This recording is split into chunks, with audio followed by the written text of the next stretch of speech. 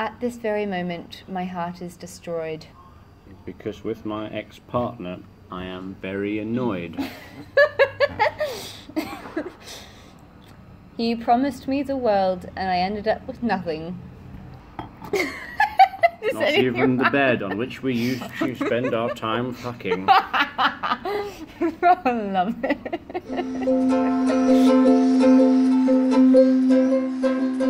Welcome to Books and Booze, a bookish and wine and juice podcast. Whether you're a fan of books, drinking, or true crime, this is the place for you. So today we might have background noise because we're in a pub. There will be sounds of the most boring sport in the world on television because it's a sports bar, and potentially just other people that don't understand that we're busy talking, and also a pepper grinder. Leonard is having a beer. What beer are you having? I'm having the Newland Springs Passionate Blonde. Oh yeah, blonde, that's the one with less calories, is it not? You wouldn't call it less calories, no. Oh right. It's just the style of the beer, it's just... I don't know what I'm sweeter. having, but it's dark red and it's in a very large glass, so I'm very happy with myself. It's a polka dry, man. Polka dry. Polka dry. Polka dry. All South African... Got to say it like that. South African wine is pretty great, so there's not often you can go wrong unless you get like two oceans, which is vile. So today we're going to be talking about poetry. We have a book here called The Complete Poems of Emily Dickinson by Emily Dickinson. Surprisingly. Although I'm guessing that because she's pretty Dead. old and dead, that she didn't actually make this exact book. No, it doesn't look like a very pretty book, to be honest. It looks like it was made quite cheaply and poorly. It was from first-rate publishers. So sorry guys, but honestly you might need to up your game because even the cover is really pixelated. Well, I mean, when was she born? In the 1830s, 1840s? Yeah, but at least just like do it to size because the whole cover is I mean, they didn't have pixelated. high definition cameras in 1840 fuck knows when. Oh bloody hell. Okay, so the point of doing poetry today is because on BookTube, my YouTube channel for books, I have one of the booktubers that I follow and watch called Adrian from Strip Cover Lit. He loves Emily Dickinson's poems, and he's always said that I should try and dip my toes into that kind of a genre. So I got this book because of him years ago, but I haven't actually read it. And to be honest, I just don't get poetry. I wish I did because I'd love to write it, but I don't understand. So Leonard, what are your thoughts on poetry? They're words. They don't necessarily have to rhyme. It's all about how you put them I together. always thought that's what confuses me, like a what the fuckery, is I always thought when I was growing up and in school, poetry was something that had to rhyme because that's the way they made you do poetry when you were in school. Mm-hmm. And if you didn't rhyme it, it was wrong. So that was my mentality. And now it's like, oh, it doesn't have to rhyme. So what the fuck is poetry? Soul, wilt thou toss again by such a hazard? Hundreds have lost indeed, but tens have won and all. Well, what the fuck does that even mean? That's an Emily Dickinson poem, by the way. Angel's breathless ballad lingers to record thee. Imps in eager caucus raffle for my soul. I can't comprehend. She's talking about the night. She's asking, will she toss again? Will her soul toss again? It's a hazard because... Her soul toss again. She's sleeping. No, Her soul... She's sleeping. She's talking about the night. Oh, okay. So, we're gonna basically dissect some of Emily Dickinson's poems here. So this is called Escape. Escape. You sound like what's her name from that forgetful fish that I've forgotten the name of, Dory. Dory. Yeah, I'm the Dory now. Aren't I? Okay, so I never hear the word escape without a quicker blood, a sudden expectation, a flying attitude. I never hear of prison broad by soldiers battered down, but I tug childish at my bars, only to fail again. So that's basically, from what I understand, is her being stuck and not being able to escape. But why does she not just say that? Because the rest of it doesn't make fucking sense to me. Because it's an expression of beauty in words. I can wade grief, whole pools of it. Okay, I get that because I'm experiencing that right now with my fucking heartbreak. I used to that. But the least push of joy breaks up my feet, and I dip, drunken. Oh, I know what that's like too! Let no pebble smile. 'Twas the new liquor, that was all. What the fuck? Power is only pain, stranded through discipline, till weights will hang. It's just... I don't get. It's older English, it's understandable. It's understandable to an extent, but... No, I mean, it's understandable that you don't understand it. I'm saying I can understand it to an extent. What? Oh dear, it's gonna be good. On this wondrous sea, sailing silently, ho, pilot, ho, knowest thou the shore, where no breakers roar, where Oh my the god, it storm is rhymes! o'er. In the silent west, many sails at rest, their anchors fast. Thither I pilot thee, land ho, eternity, ashore at last. She's talking about having died and gone into the endless, eternal life, I suppose. I wonder if there's a biography on Miss Dickinson here. Emily Dickinson's poems were untitled. That's an interesting fact, isn't it? Miss Dickinson was born in Amherst, Mass, December the 10th, 1830, and died there May the 15th. Oh my god, my fucking birthday! That's dark. Daunting. I was going to say something else, but... Her father, Hon, was the leading lawyer of Amherst and was treasurer of the well-known college there situated. It was his custom once a year to hold a large reception at his house, attended by all the families connected with the institution and by the leading people of the town. Blah-de-blah-de-blah. Very boring. I just don't get it. Like, I wish I could, but I can't. It's like, for example, short stories. I'm a writer, and I cannot put an entire story into a couple of pages. I don't know how to do it. The only poet I have ever actually enjoyed thus far in my very minimal experience with poetry is Rupi Kaur, who wrote Milk and Honey, and then another book about some kind of flower, but I can't remember that title. But Milk and Honey was fantastic, and it spoke to my soul. Not only, like, it was feminist, but it was just also extremely deep and just wonderful. I really like Rupi Kaur. You wouldn't know her though, but you can Google it. I can. Do it. I will do it in but a moment. In but a moment, because he's got something else to say. Yes. What do you have to say? Well, Shakespeare was a bit of a poet as well. Well, of course he was. I mean, my favourite happens to be Shakespeare's 18th sonnet, Aww. which I almost know word for word. Okay, wait, I'm taking your phone away. No! Read it. Aha! Liar! Well, I know that shall I compare thee to a summer's day.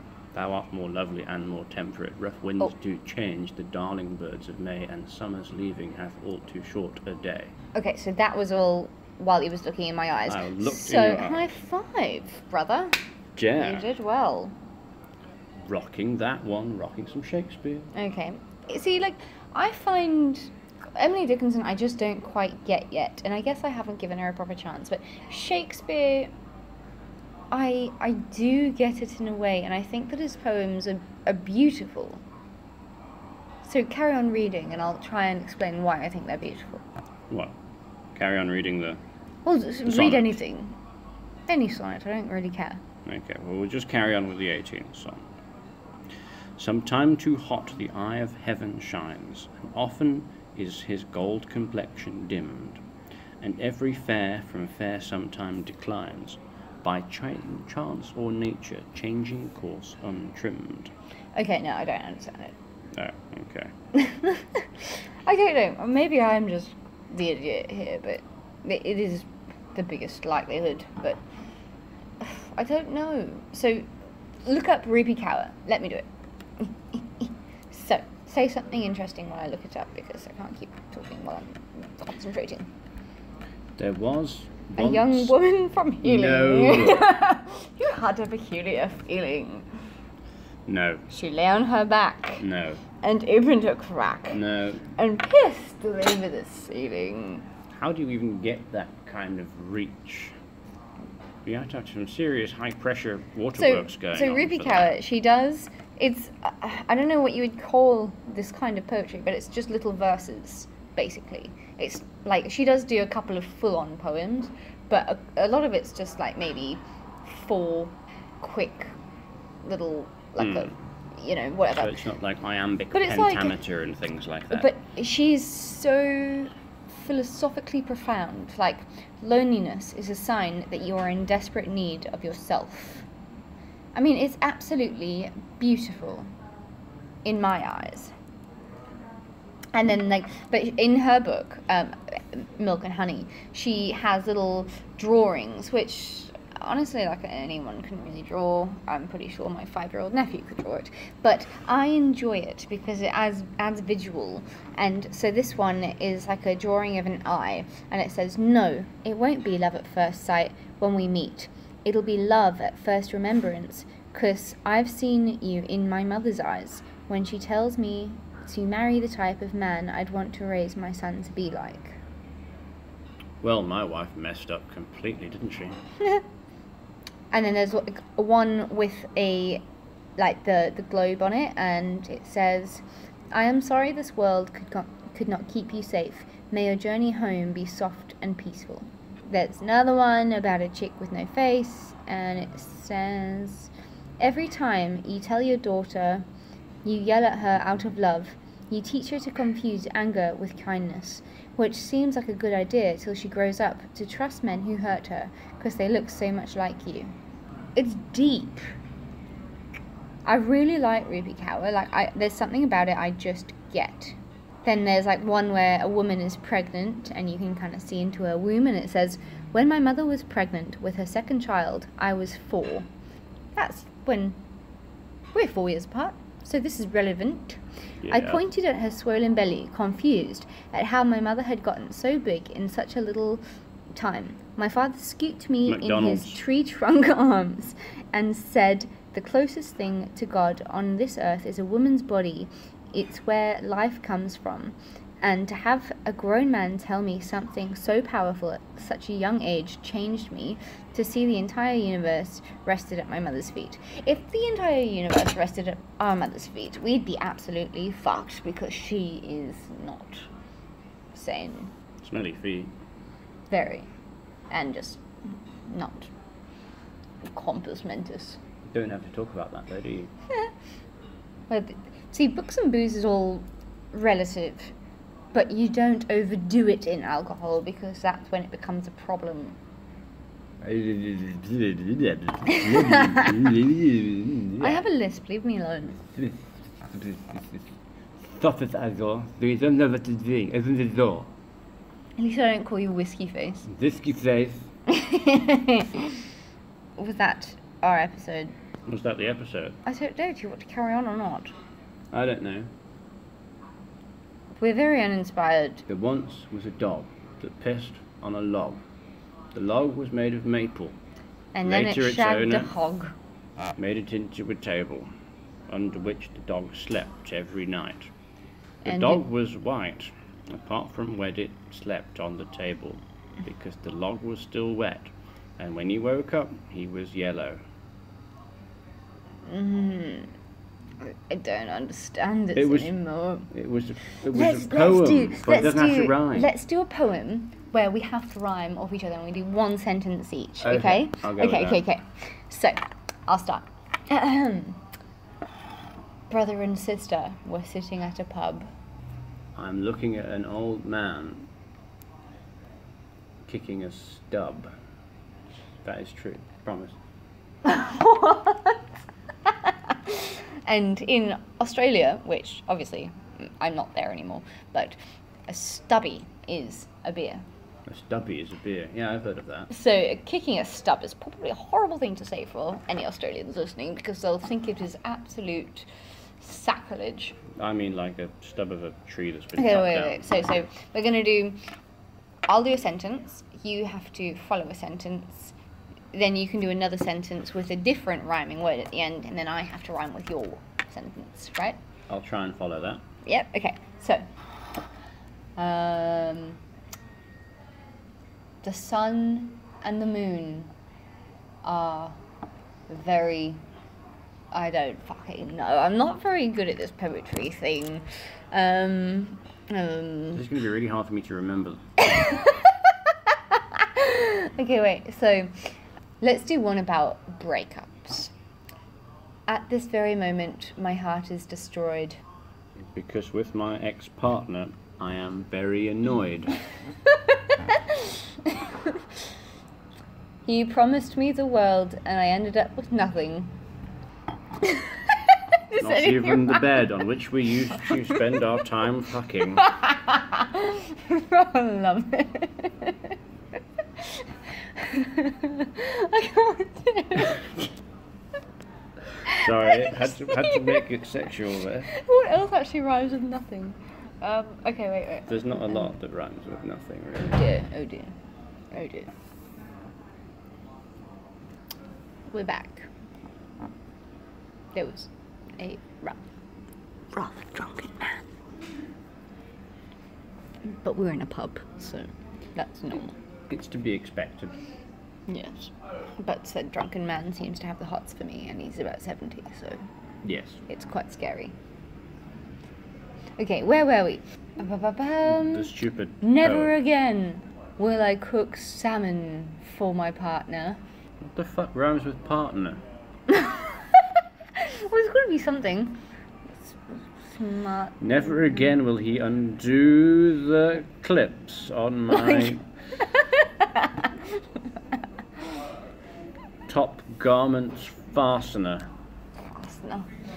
I am pretty fucking upset. Because he'll never again make me wet. Well, he will in my imagination. Which right now is prone to emancipation. Oh god, this is so funny. I think I should have more wine. Perhaps you should just drink it straight from the stein. Okay, you do something. I want to rhyme with your words. Okay. But carry on with this whole like breakup one. It's hilarious and it's making me actually laugh at myself, so that's Yeah. good. We hit a fork in the road and there was a stop sign. All I want to do is find someone that will be mine. You mean somebody that would toe the line? No, I just want someone to make me shine. Or buy you lots of expensive wine? That would be divine.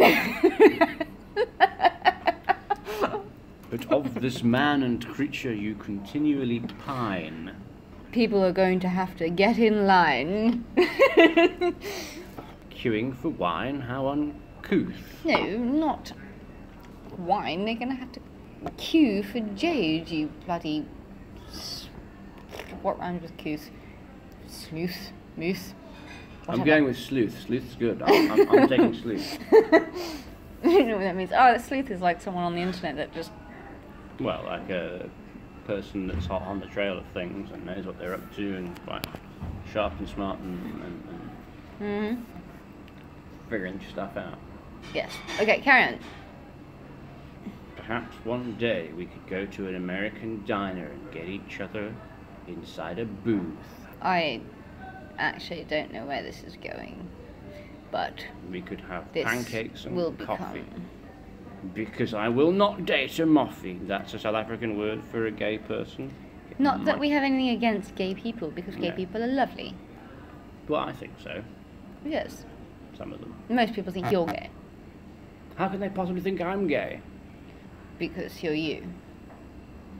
I like boobs way too much to be gay, okay? Gross. Not what your sister wants to hear. Well, I could have said more than boobs, but okay. Alright, we're doing slam poetry here, so... We digress. we digress. Once upon a time, I lived in Australia. Magnum alien. No. Australia is not even worth rhyming with. No, it's not, because fuck Australia. I wouldn't even do that. I did. What, the whole thing? No, I fucked. It's massive. I fucked one man in Australia, and that's enough. Wow. Okay, I'm going to the loo. We'll take a short break. Right, well, Jade's in the loo. I thought I'd do some rude limericks for fun. It's one of my favourite sort of silly ones. There once was an old maid of Fife who had never been kissed in her life. So she saw a large cat and she said, "I'll kiss that." But the cat said, "Not in your life." A talking cat. Oh, God's sake, he's got it going again without me. I just got back from a pee. I'm so sorry for whatever the fuck he said. I never change my lucky socks. My mother doesn't know. She'd throw them in the washer and go back to being slow. I'm faster than a cheetah now, and I never tell. I've worn these socks for 30 days. I wish they didn't smell. Oh, God's sake. I'm tired. I've been working all day. Okay, bye. Bye.